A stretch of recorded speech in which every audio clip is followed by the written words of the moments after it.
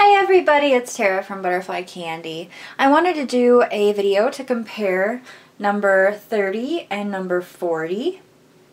They both have the almond-shaped eyes.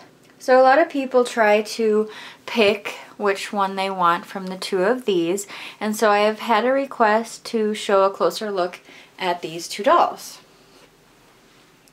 So let's start with Joey, who is number 30. She has light skin, and this is the Jess mold. They both have the Jess mold, which is what Kanani also had. It's a super cute mold.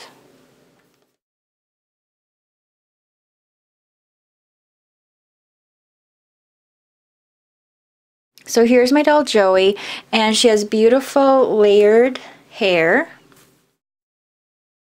I'm a big fan of the layered hair, mainly because I don't really style the hair very much, like braids and ponytails and stuff like that. And I think that the layered hair just kind of falls pretty by itself. And it kind of has a little bit of a curl to the very end. So it always is kind of cute.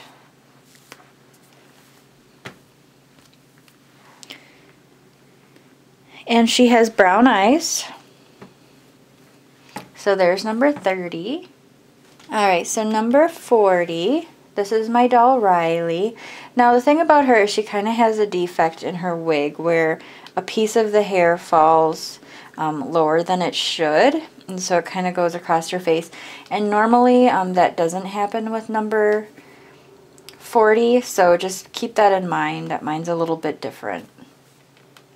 So she has shorter hair.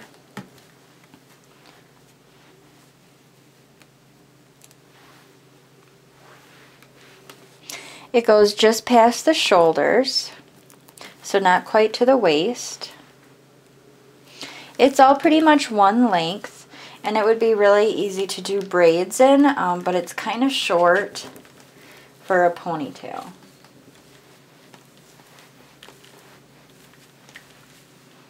See how it's a little bit too short for that? So it would be okay for braids, maybe like a half ponytail. But I would say it's probably too short for a real ponytail.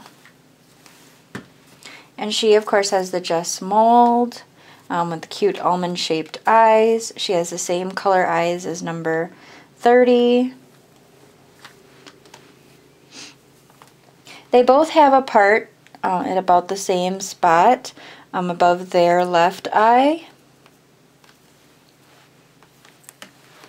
Their hair is super, super shiny.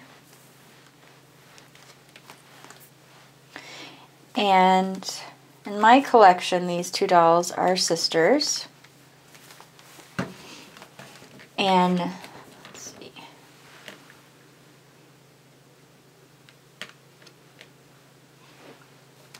So there is my number 30 and number 40. This is number 30 with the layered hair. This is number 40 with the short hair. Well, I hope you guys like this review on number 30 and 40. Let me know if you have any questions.